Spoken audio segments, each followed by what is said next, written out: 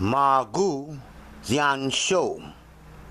Magu brings immortality, the way of infinite harmony, path of Her Holiness Princess Magu, divinity of cannabis.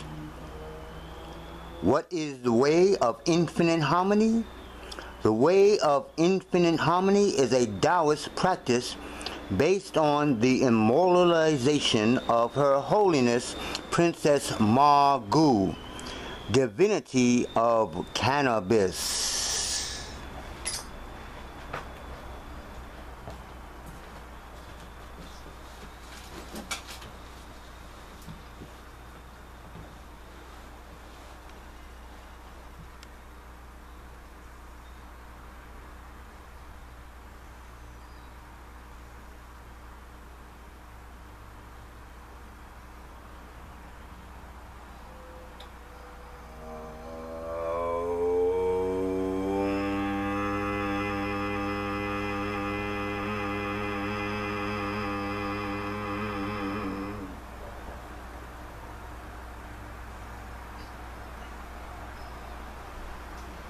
Sending you love and gratitude. Greetings, sisters and brothers. Welcome to Per Nectar Kemet. I am Professor R.T. Bates, and this is an introduction to the art of life, or Tao life, the fountain of youth and beauty, science of immortality. Welcome. On this video, we're going to be giving a short introduction to the 5 elements of food. People like to say diet. We try not to say diet, but you know, people don't know what you're talking about if you don't say diet. Listen to the words, die, it. You know, you don't want to be eating something that has die in the first part of the word. And you don't want to be a it, so you don't want to be a dying it. Anyway, as I've been doing, I'll read I'll read an excerpt from the book, from our course book that you get with the course. This is an consultant's instructor course that you can learn at home on the internet. You can come to our school, our private school, secret school in the South, or if you're here in New York, you can do a work-study program with us. So the 5 elements is kind of misleading, the naming elements, because when Westerners think of elements, they might think of the cardinal, what they call the cardinal elements: ether, fire, air, water, and earth. So what in Taoism, what they mean by 5 elements is really called the 5 phases of energy. I talked about before in the last about the different energies of the different organs. So when we deal with the 5 tastes really of foods, again, that's what we mean by 5 elements, are the 5 tastes of foods. So we deal with the sweet taste, which deals with the pancreas and stomach.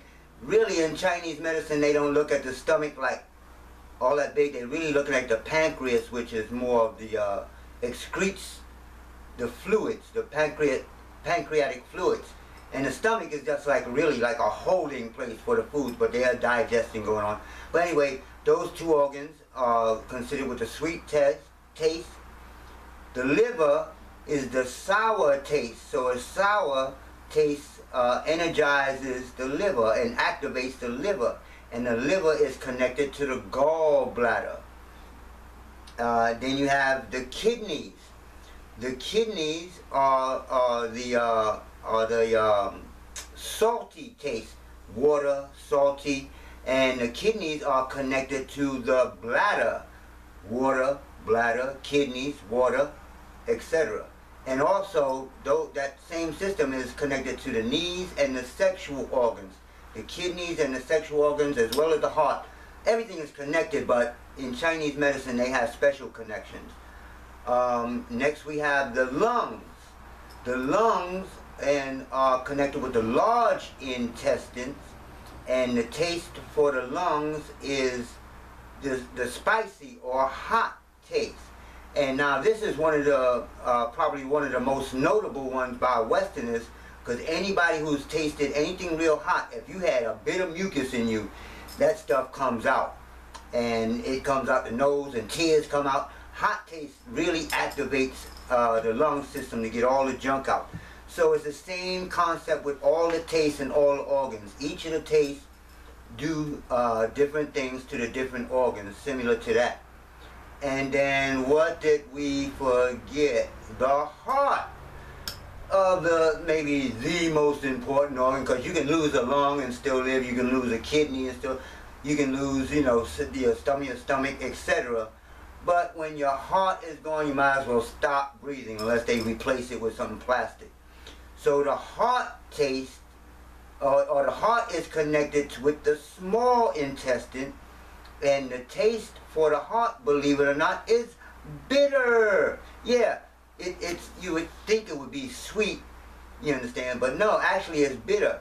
And actually real chocolate, which they consider love and with the heart and all that type of stuff, is a bitter taste. It's the sweeteners are added to the chocolate or the cocoa, you understand, but it's a bitter taste, and this is why it deals with the heart and all that type of stuff. So once you learn how to eat from the 5 tastes, the idea is to eat from the 5 tastes. Now each organ has energy is high at a different time of day. So what we try to do is eat the foods that support that energy at that time of day, and then give a little support for the next phase that comes in. So phase is what we mean by the energy moving during the day, moving between the different organs. At one time of day, maybe it's 12 o'clock at noon, it's strong in the heart. Then it's strong in the stomach area. Then it's strong in the liver, and so on and so forth. Now, if you're eating in tune with that cycle, the organ stays strong. And again, like I said before, we don't want to do anything for the organ. We want the organ to be strong so that it does for itself. It eliminates food. It digests food. You don't want to take heartburn medicine and all that garbage. When you eat, and you're not trying to eat like all types of crazy diets. It's eat from the 5 tastes. Eat variety of food. Eat yin and yang, which is balance of pH, which is pH balance. Yin and yang means acid and alkaline balance.